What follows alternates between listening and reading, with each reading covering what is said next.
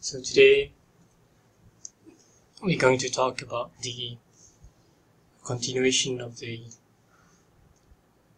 chapter on drug excretion, and also we're going to talk about a little bit on clinical pharmacokinetics. So this is a continuation of the previous mini lecture on drug metabolism,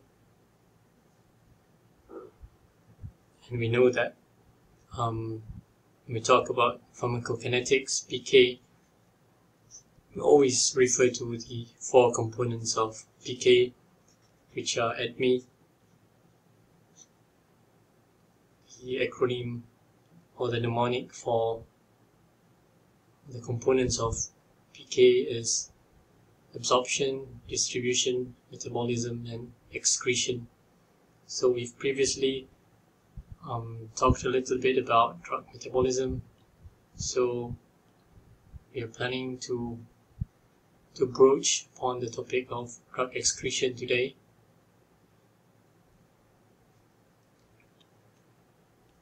And these are some of the abbreviations that we usually use when talking about pharmacokinetics and also pharmacology in general.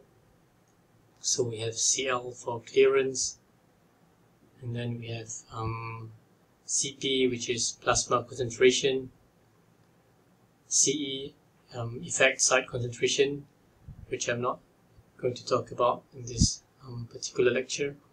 And then F is for bioavailability, PK, pharmacokinetics, PD for pharmacodynamics, and also volume of distribution, VD.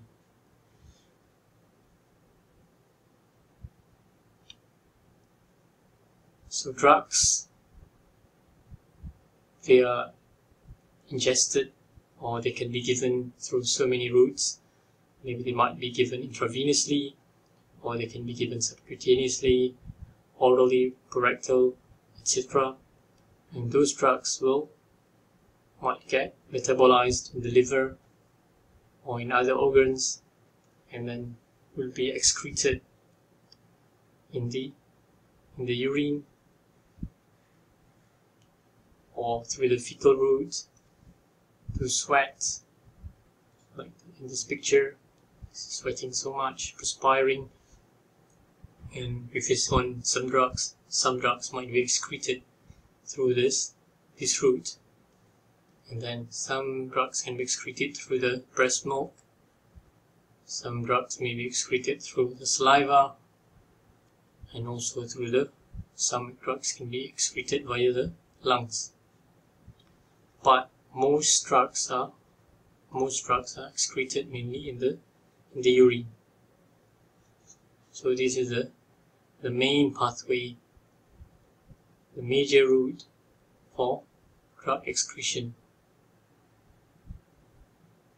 And the body usually makes it easier for drug excretion by making them more water soluble.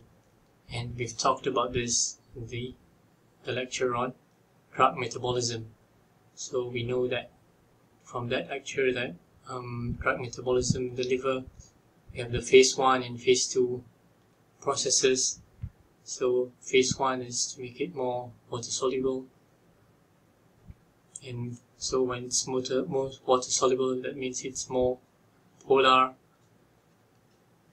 and also it's less lipophilic. Okay, so when it is less lipophilic, that means that it is less likely for the drug to get reabsorbed. Okay, and it's more likely for it to be excreted in the nephron of the kidney.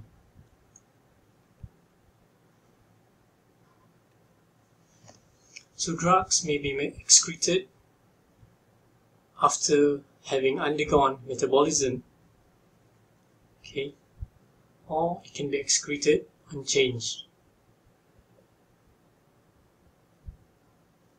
And the rates of metabolism and excretion will largely determine the dose frequency.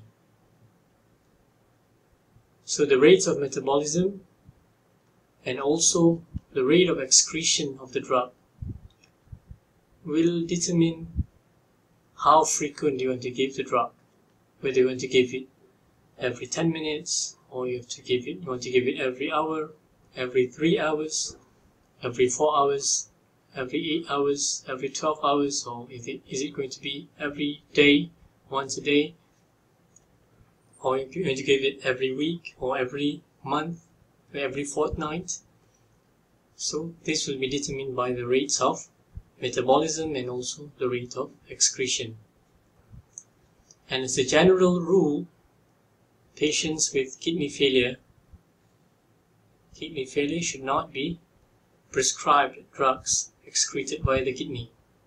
Okay, that's a general rule. Okay, it's a rule of thumb. So that's what we do. And patients with liver failure should not be given drugs metabolized and excreted via the liver. Okay, but of course this will depend on the choices of drugs that we have. Okay, sometimes we have many choices, sometimes we have a very limited choice of drugs. So when we have a limited choice of drugs, then what we might have to do is we still have to give that particular drug, but then we have to reduce the dose of that drug. Okay. So this is focusing on renal drug excretion. So there are many routes of drug excretion as we mentioned in the previous few slides. So now we are focusing on the renal route or the renal route. So the nephron, as you still probably remember from your physiology lectures, is the functional excretory unit of the kidney. So we have the Bowman capsule here, and then we have the proximal convoluted tubule, and then the descending limb of Henle, and then we have the loop of Henle, and then the ascending limb of Henle. Okay, and then we have the distal convoluted tubule, and then finally the collecting duct. And we can see that adjacent to the nephron, you can have so adjacent to this path or lumen, you have the arterioles, the blood supply.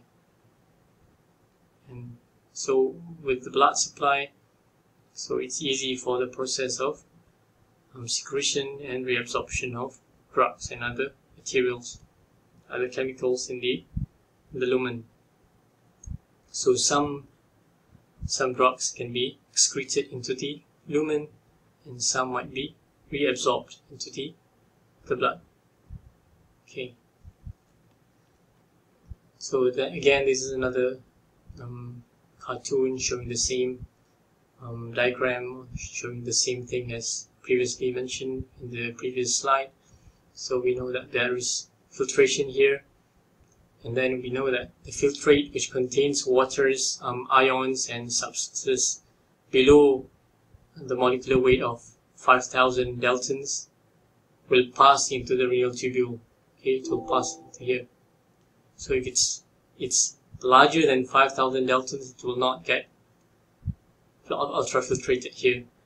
But if it's smaller than 5,000 daltons, then it will get filtrated here, and then there's a chance for reabsorption of water here, reabsorption of sodium and chloride, and then if it's not reabsorbed, then it will just go pass through here until it reaches the collecting duct.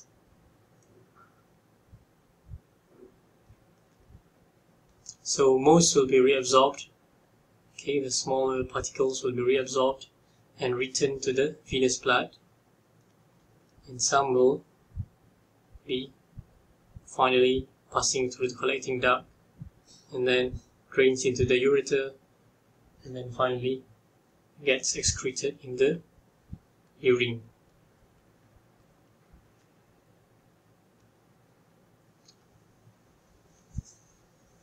So that's about the excretion through the urine. Next is the elimination, or the excretion of the elimination, meaning the metabolism and excretion of the drug via the bile route. So some drugs pass through the liver unchanged and are excreted in the bile. So from the bile, the bile will enter the digestive tract. It goes through the duodenum and then through the terminal ileum, and from there it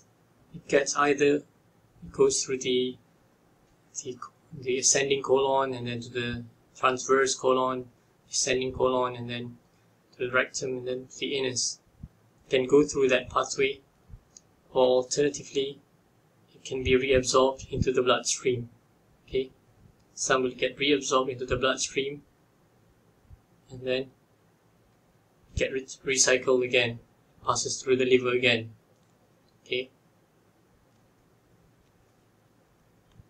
So other drugs are converted to metabolites in the liver. So this is another pathway, can be converted to metabolites, and then excreted again in the bile. So again, and these metabolites may be excreted in the feces, or it can be converted back to the drug. It can be converted back to the original drug, which is then reabsorbed into the bloodstream and recycled. Just as shown in this picture.